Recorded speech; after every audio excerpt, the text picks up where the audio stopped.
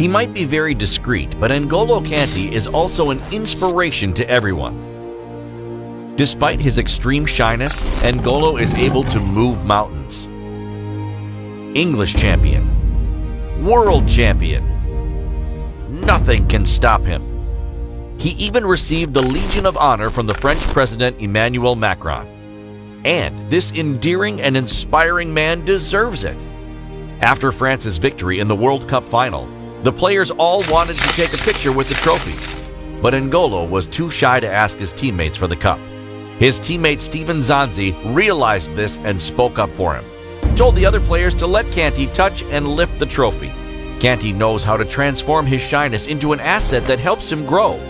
He works incredibly hard without saying a word and always treats people with respect.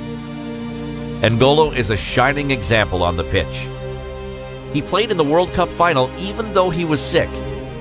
Some people criticized his performance, but Kanté didn't want to abandon his teammates. Because he's a fighter. Because he's a warrior. Because he's a champion. He's also a Muslim and fasted without saying anything to anyone at the beginning of the World Cup.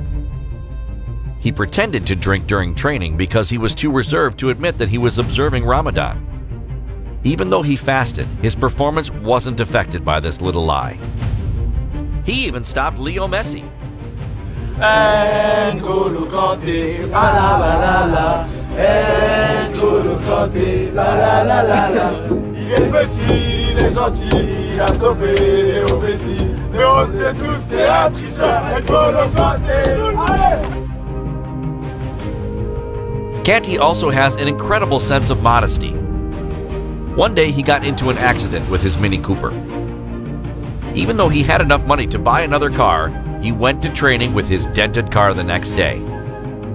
When he was in France, he went to training on a scooter because he didn't want to bother anyone, and because he's down to earth.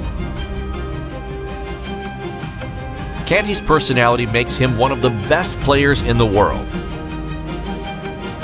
No matter who you are, no matter how shy you are, the most important thing is to believe in yourself and to always believe in your dreams.